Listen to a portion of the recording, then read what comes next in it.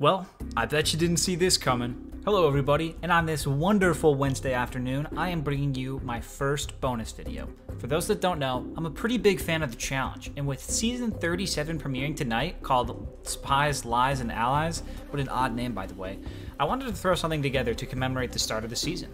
While deciding what I wanted to do for the video, I thought back to how I first heard of the show. It all started with this meatball here, Josh Martinez.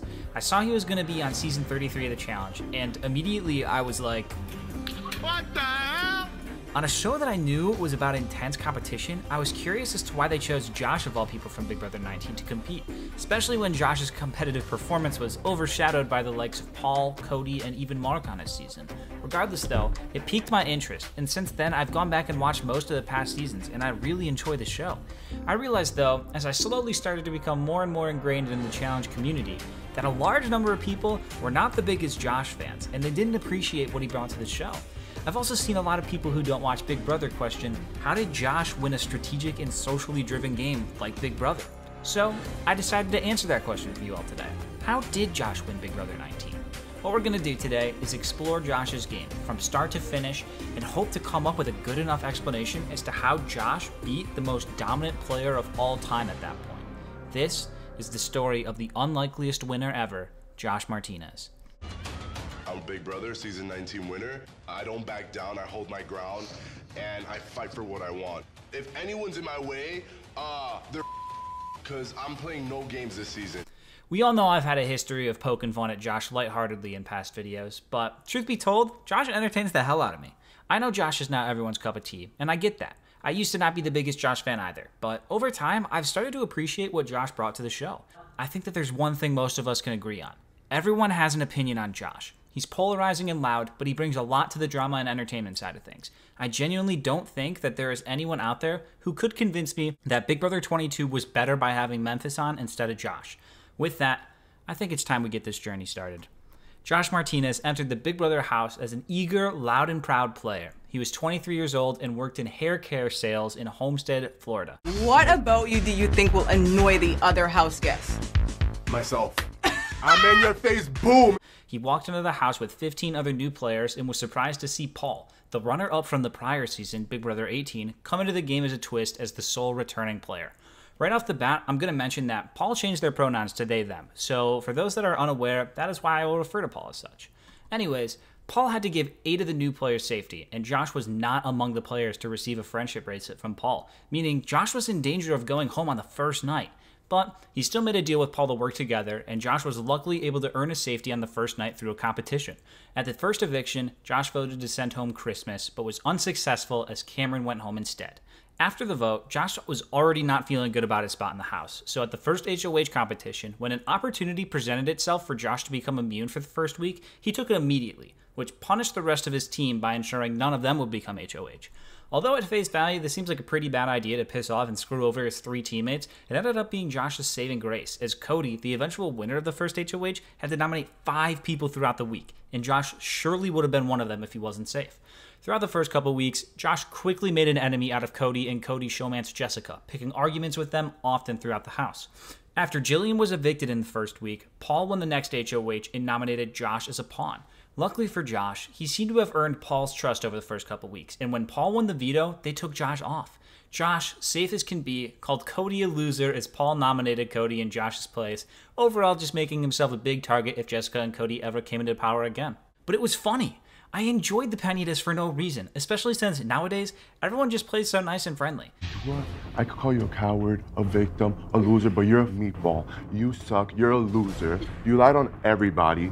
And then you still continue to lie. So says you, Josh. I can't wait till you hop your ass on out of there to Julie. Cody was then evicted, and with him out the door, things didn't seem so bad for Josh. Josh was able to coast through week 3 as Alex won HOH, and Dominique was evicted. All was well. Until Cody walked right back through the front door after winning the Battle Back competitions, and to top it off, Jessica won the next HOH and nominated Josh and Ramses, with Josh being the clear target to go home. After Jessica won the veto as well and didn't use it, it looked like Josh could be going home.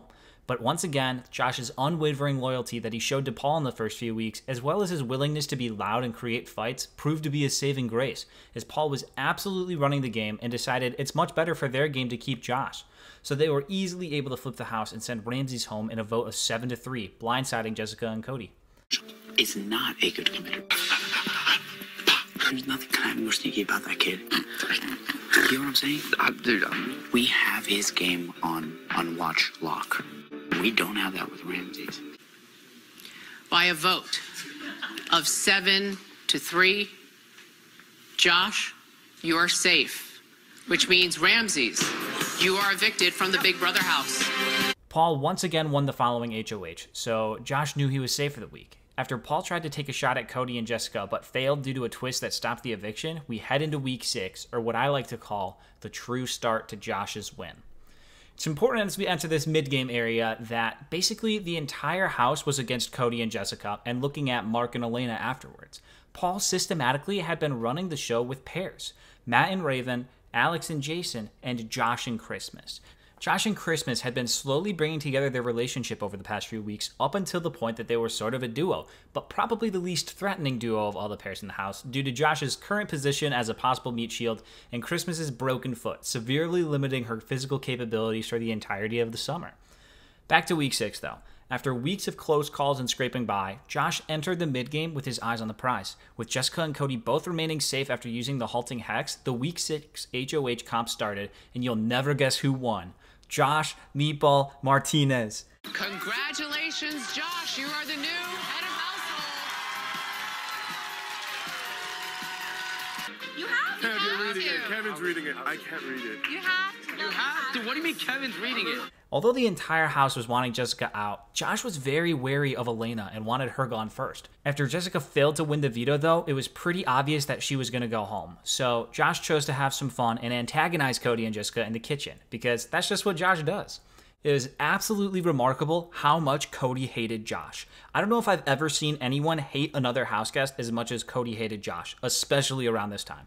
But can you spell evicted? Today's not the day. I didn't listen here, you piece of... I stroll around here with your fat body, acting like you're tough. Okay, you guys are making it real personal. When I'm not in the mood today. I'm playing a game. I'm literally not in the mood today. So just don't speak to me. Don't address me. I don't give a about you. I swear I'm gonna make the whole world know how big of a piece of you are. Stick to it. Let's have a Otherwise, shut conversation. your mouth. We can have That's a it. I'm not gonna argue. That's it. Then don't. I'm not trying to fight. Then don't come into the room and start talking to me. I was Just apologize for what? Another thing we see here about Josh is that he can get emotional. After getting into his confrontation with Cody, he cried in the HOH room. People often make fun of that, but I don't think showing your emotions after intense interactions is a bad thing, even if Josh brought it upon himself. Josh may be a lot of things. A meatball, a king, whatever you want. But one thing that he's not is scared. He speaks his mind and brings about a lot of confrontation. This right here is a hidden strong suit in Josh's game. If he doesn't like you, he's not going to talk bad about you behind your back. He's going to say it to your face. Well, he's probably going to say it behind your back too, but the point is, he's upfront about it and not sneaky. Plus, Josh invoking these fights is really good TV. Do you know how much I would give to have arguments like that again this season? Back to Josh though. Not being one to back off, he doubles down and continues with the pots and pans and the yelling all the way up until Jessica's eviction. Say what you will, but Josh was finally able to break apart the Jody duo for good, something that Paul couldn't do on 2 separate tries. Hard to argue against that being Chad behavior. Jokes aside, it wasn't Paul's fault that Jody kept staying, but it was a good thing for Josh's resume to be the one to split them apart for good, right before the jury phase started. Which, I should mention, the jury phase now started, so every evicted house guest will now be voting for the winner. So, the next few weeks for Josh were easy. His allies Alex and Jason traded HOHs and got Cody and Elena evicted, 2 people that Josh were targeting. With Christmas winning HOH afterwards, Josh was set up yet again for an easy week. Outside of antagonizing Mark for the week, Josh, Christmas, and Paul were able to solidify a final 3 deal. What's great for Josh is that because he had pissed countless house guests off and didn't seem to be respected, Paul figured their best shot was to go against Josh at the end, putting Josh in an extremely good position. Even other duos in the house structure wanted to take Josh to the final 4 because he was was the safest bet for them to win the game. Little did they know, though, that the Meatball was slowly stirring his pots and pans. And the more enemies he made in the game, the better shot he had of sitting in the final 2 chairs. Typically, making so many enemies is not good for your game, especially for when you want to win in the end. But Big Brother 19 is no ordinary season. It's weird. It's one of the only times where Josh's type of playstyle actively helped his game as opposed to hurting it. Anyways, Mark ended up being evicted, and the final 8 HOH went underway, officially marking the halfway point in the game in terms of players. Jason came up victorious once again in the HOH comp. Yeah! And he and Alex decided to target the Matt and Raven duo, leaving Josh and Christmas sitting comfortably in the middle. After Jason won the veto as well, it became apparent that this was probably the best thing for Josh's game. Matt and Raven was about to be evicted. The power duo of Alex and Jason had been running rampant, winning comp after comp, pinning a huge target on their back, and Josh was sitting pretty, slowly running out of people to piss off in the house, so his target was remaining extremely low. Matt was eventually evicted, and we get down to the final 7. After Paul managed to get literally every single person to throw the competition until it was down to Josh and Christmas, Josh false started, leading to Christmas, the girl with the broken foot, to win the sprinting competition. With his number 1 girl winning HOH, Josh was yet again poised to be safe for the week. With Paul convincing Christmas to secretly target Alex and Jason, and with Josh then seeing Paul manipulate the hell out of Alex and Jason afterwards, Josh came to the realization that Paul was extremely deadly in this game and was playing incredibly hard for the win. It also became very apparent to everyone watching the show that Paul intended on taking Josh and Christmas to the end. Christmas was entirely under Paul's spell, so there wasn't much hope for her. But Josh was starting to see what was really going on and broke out of his Paul trance. Before I came into this house, I said I was going to win. Paul has played the best game this season, but I'm going to do whatever it takes to win. So if I have the opportunity to take the shot, I'm going to take it.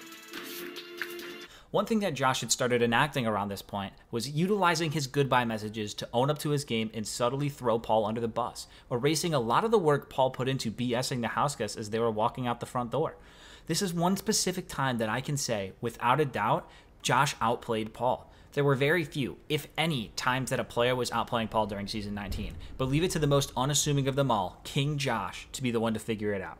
So, when Paul won the veto and came up with an elaborate plan to blindside Jason without getting any blood on their hands, Josh initially fought back against Paul, claiming it wasn't the best for the group to do that. But when Josh didn't get his way, he made sure to get a leg up somewhere. So when Jason was blindsided after Paul orchestrated a tie vote to make Jason and Alex think that Paul was still on their good side, Josh made sure to expose Paul's entire plan to Jason in his goodbye message, making Jason lose a lot of respect for Paul, and in turn, making it more likely that he'd vote for Josh to win at the end. Paul and Alex and I made a pact to make it a competition to the end. Whistle up, my man. Paul came up with an elaborate plan in order to get you out. And I've been in a final 3 alliance with Christmas and Paul for a while now. I hope that you can respect the game move. And I've grown to love you as a person. But for my game, I had to let you go. Jason, if you're seeing this right now, you left me with a bunch of counterfeits. I think you know how hard we've worked, and I wanted to say thanks for listening to me and trusting me when not everybody else would. Now, the final 6, with some gears turning in Josh's head, it's time we enter the end game. Julie shocks everyone by revealing that the final 6 is going to be the second double eviction of the summer. Right after Jason is evicted, Paul stages a fight with Josh in order to throw Alex off the scent of them all working together, even though Josh thought the plan was a little weird. You guys, in her head, she's like, Paul's fighting with him. Then I don't need to. He's fighting my battle. Do you get what I'm saying? Yeah.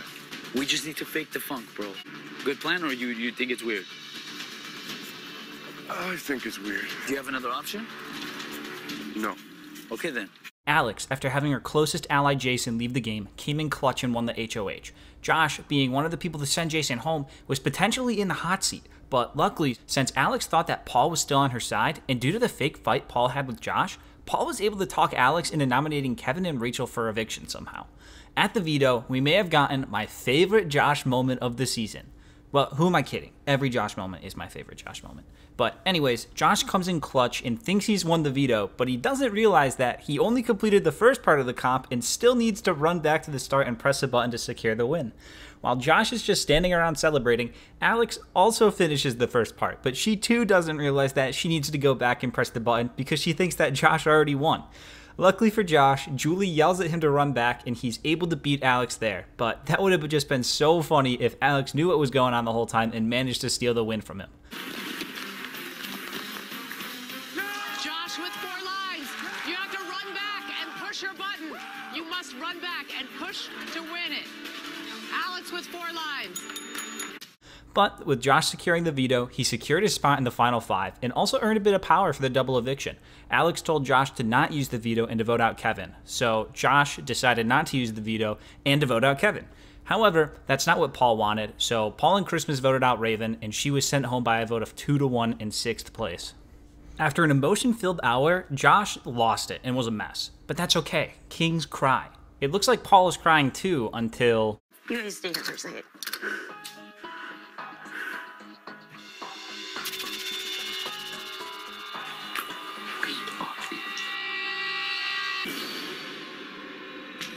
This kid goes from crying, where I'm thinking that he's emotional, to instantly smiling. Because he's happy that the plan worked exactly how he wanted it to work. I felt like I just saw the devil or something. I was like I was saying earlier, Josh was an emotional wreck, and Paul wanted him to win the next HOH. At first, Josh did not want to win because he didn't want to take the shot at Alex, but he ended up coming around to it because he knew it was best for his game. Josh told Christmas that he wasn't doing so well both emotionally and mentally, and if he was going to win HOH, he didn't want to blindside Alex. Christmas then low-key confronted Josh about him planting seeds against Paul, trying to make them out as the bad guy to the others in the house. But Josh lied and said his loyalty was unwavering to Christmas and Paul, and he would never do that. Never turn against him, okay? Never turn against each other. Never. After his conversations with Paul and Christmas, the final 5 HOH starts. Josh was on the fence about winning, but knew it was in his best interest to win, so A, he could continue staying loyal to his group, so they therefore maintained their loyalty with Josh, and B, so he couldn't be backstabbed somehow, especially since Christmas informed Josh that word on the street is that Josh is becoming a bit flaky with his loyalty to Paul. Did I just make those reasons up? Maybe. But given the events in the house, it's totally possible he was thinking that, and it was crucial for Josh to show some loyalty to his group through his actions, because Paul and Christmas were starting to become a bit worried about Josh going rogue. So Josh made up his mind and decided to gun for the HOH. The competition begins, and it's a mental comp. Josh, being the Einstein that he is, was able to pull it out, winning HOH for the 2nd time this season and guaranteeing his spot in the final 4. yeah, some things I don't have an IQ of Einstein. So Josh, you're the head of household! Yes! In the aftermath of winning the HOH, Josh was upstairs in the HOH room seriously considering taking a shot at Paul. After running through the numbers, he realized it was far too risky and he probably wouldn't even have the votes to send Paul home, so he took the shot at Alex by nominating her. Josh was still extremely emotional, but he didn't let it affect his decisions, which is a positive to his game. After an awkward, semi-joking threat from Christmas... You don't think that I would hide under a rock and strike the out of you? If you cross me, I will murder families. You just scared me. Suck it up, let's leave. Okay. The veto comp took place, and Paul won.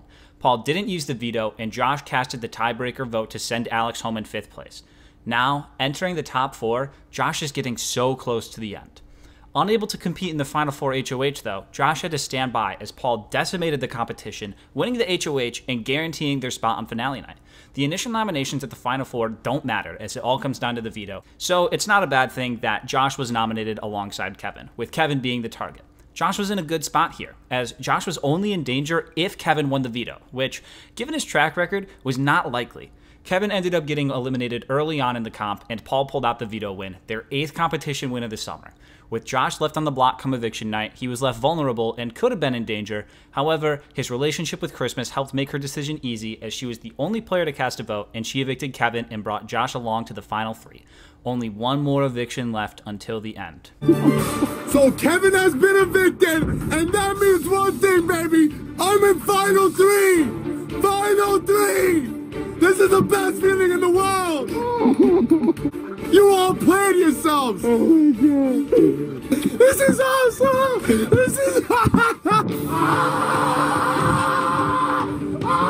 Decision. So. Wait! Are you serious? I got excited! No way, we got lobster! Oh my god! We got calamari! Ah! Now with the final 3 set in place, us as the viewers got to listen in on the jury for a bit and see how they're doing, and the jurors seemed divided.